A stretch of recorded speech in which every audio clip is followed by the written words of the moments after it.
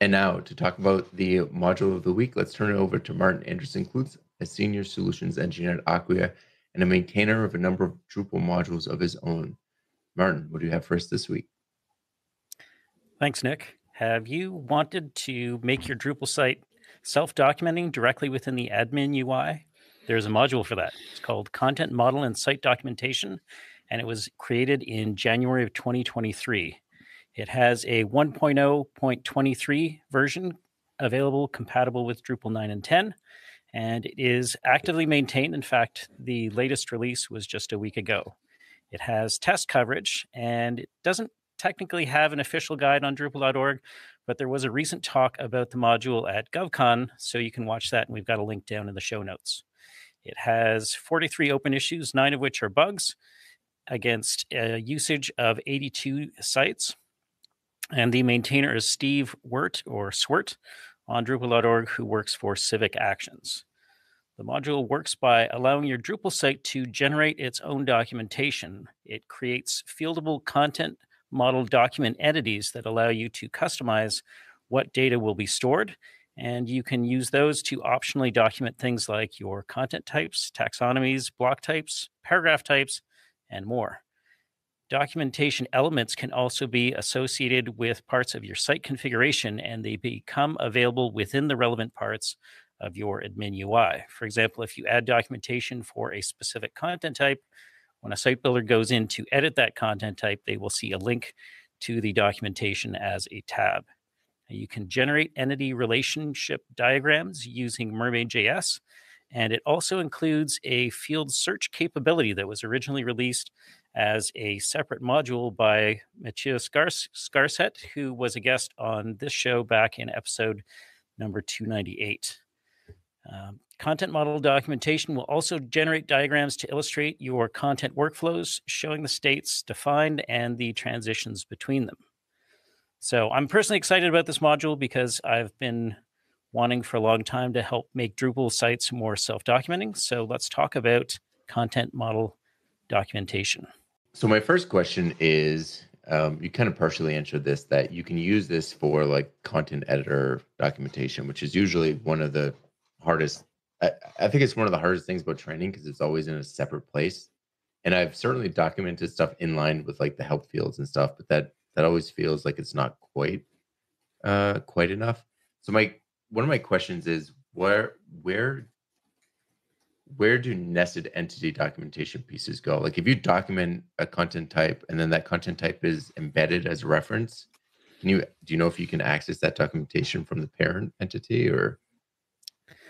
So my understanding is that if you were going in, let's say, to the Manage Fields tab on, let's say, a content type, that you would see that sort of in line with like Manage Fields, Manage Display, Manage Form Display. It would sort of be in line with there. So if you were wanting it to be readily available to like content creators, I'm not sure that it's putting it in sort of maybe the ideal place for that, but potentially that's something you might be able to address with a patch.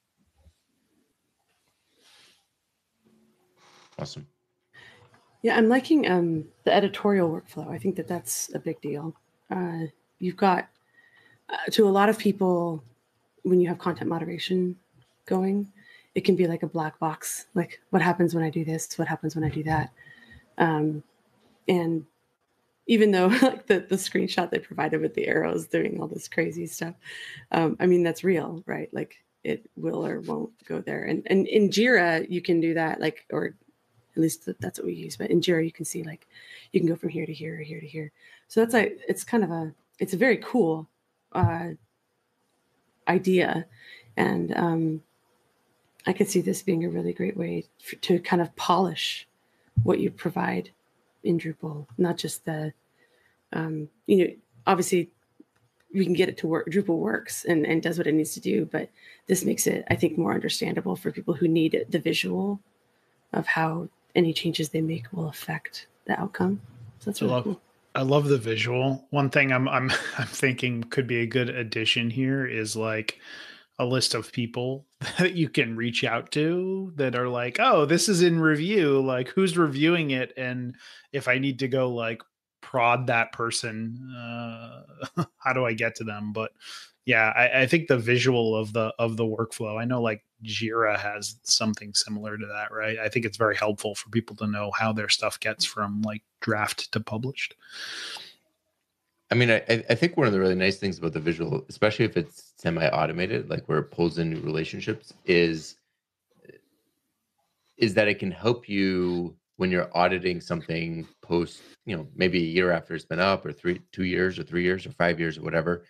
You can kind of see how the architecture has evolved and maybe see relationships that can be simplified. And I think that's what you were kind of getting at, Melissa. But Yeah. putting it plainly, sometimes seeing a visual like dotted line between things, you can be like, wait a minute, we're relating things through this entity, but really that doesn't make sense. We can just do it directly, and then we just remove a whole relationship or level of abstraction.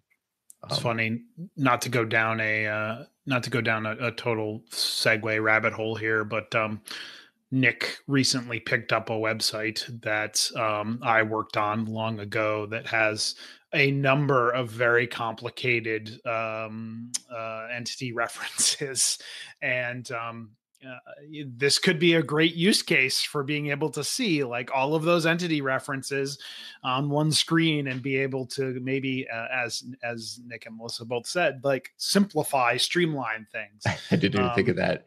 But taking over a site, this can be I'm going to install that and see if it blows up.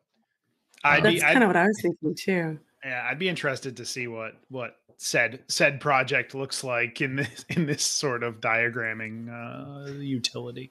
But well, when you inherit a website that you didn't build, this kind of tool can really help quickly point out areas where you might want to improve or change, or at least give you understanding of how changes you want to make might affect the outcome of the site without having to go through. And we all know entity references are great, but it also means that like it can hide the complexity of things sometimes. So within a site. So this is very cool.